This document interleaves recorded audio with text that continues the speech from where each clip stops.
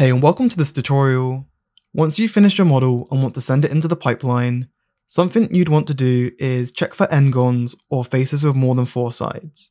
A quick way to do this is to go up to Select, Use Constraints.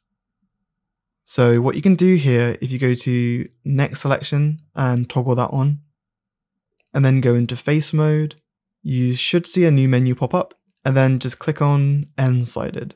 Right, so this mesh is still being worked on, so I'm expecting there to be quite a few ngons.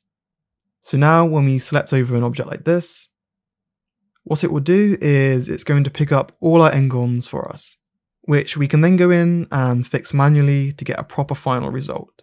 If you're rushed though, and for areas that don't really matter if they're clean or not, what we can actually do is just triangulate them and then quadrangulate them.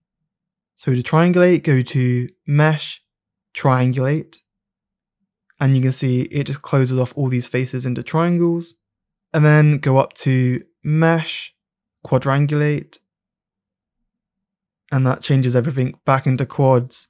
This here isn't too good, but if this was like a small object on a massive robot, for example, doing this would probably suffice and wouldn't be an issue.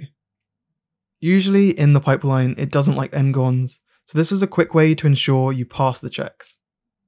Oh, and after we've done that, just go back to our Use Constraint menu and change it back to nothing, or else we can't select things unless they're ngons.